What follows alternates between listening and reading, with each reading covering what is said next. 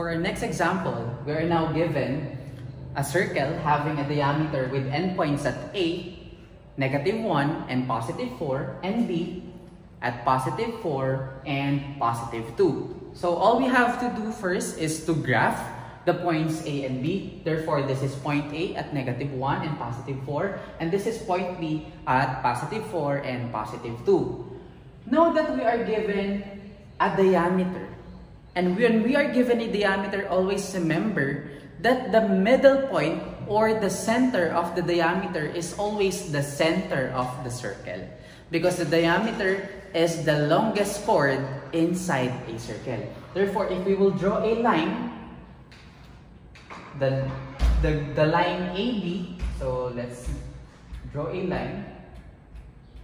Therefore, somewhere between A and B lies the center.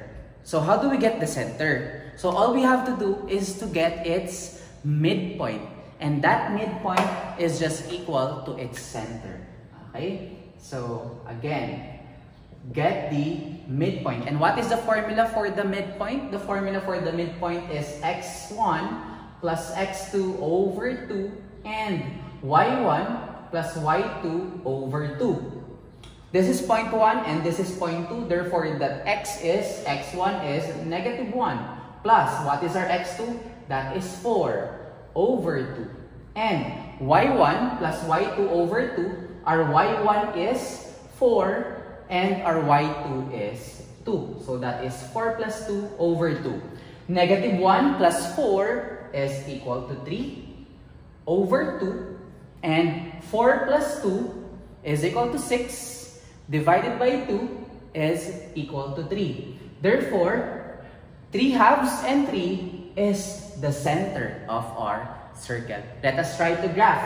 3/2 is 1.5. Okay, so that is positive 1.5. This is 1, this is 1.5. Okay, positive 1.5 and then 3. So this is 3, this is 1.5. Therefore, this is now the center.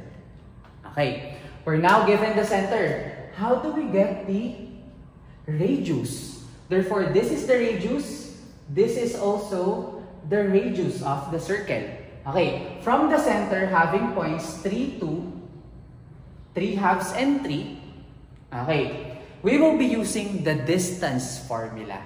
Again, the distance formula is equal to the square root of x sub 2 minus x sub 1 quantity squared plus y sub 2 minus y sub 1 quantity squared.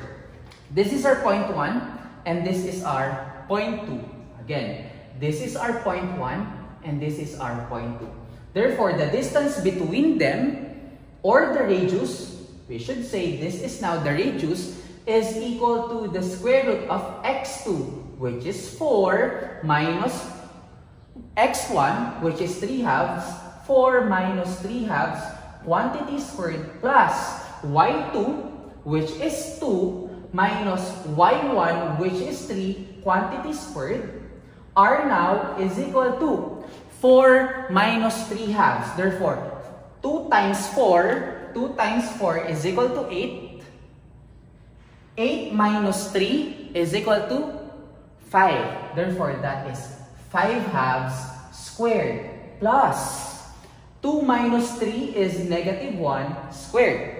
Therefore, r is equal to 5 over 2 squared is equal to the square root of what?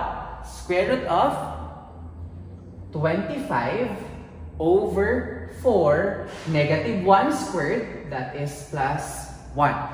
Okay, therefore r is equal to the square root of 4 times 1. 4. 4 plus 25 is equal to 29. Therefore, that is 29 over 4. Okay, therefore, r squared now is equal to 29 over 4.